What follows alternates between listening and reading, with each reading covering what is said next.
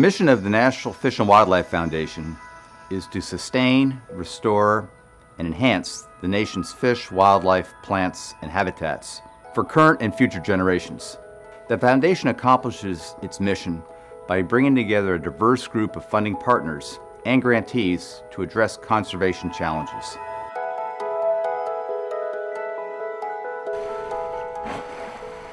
Killer whales are an iconic species of animal. Around the world, people are just incredibly interested and attracted to the species.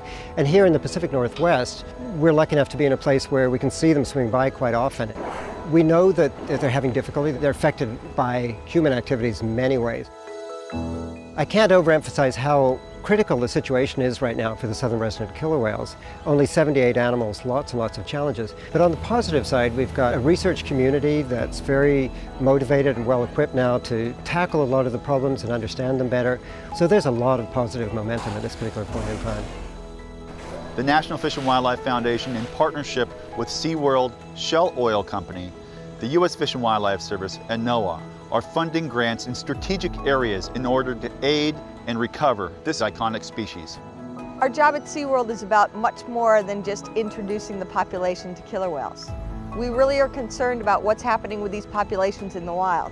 Because of that, we partner with conservation organizations as well as biologists and researchers throughout the world, but especially in the Pacific Northwest, to look at ways that we can improve the lives of the killer whales that live there. The work that we're doing today may seem unrelated, but all of these projects come together to aid in one thing: to increase the populations of Chinook salmon, the #1 prey species for the killer whales. Chinook populations have declined up to tenfold in the Salish Sea.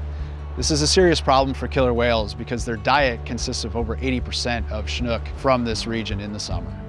We've found strong correlations between the community structure of zooplankton and salmon survival.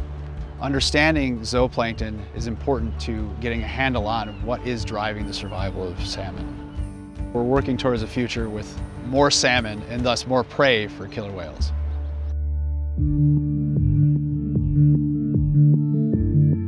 Before we started the photogrammetry work, the only way we could tell how killer whales were responding to shortages in food was by counting the mortalities, really. Looking at them from above gives us an entirely different perspective. We can see how wide they are, we can see their entire shape, we can see whether they're pregnant or not, and we can detect very fine scale differences in body condition much more reliably than we ever could looking at them from the side. So with photogrammetry, we're able to get a lot more data. We're able to look at these very fine scale changes in body condition long before the animals reach a critical point. What that means is that we can look at the impact of different runs of salmon, and that enables conservation managers to really focus their efforts where it'll be most effective in helping the killer whales.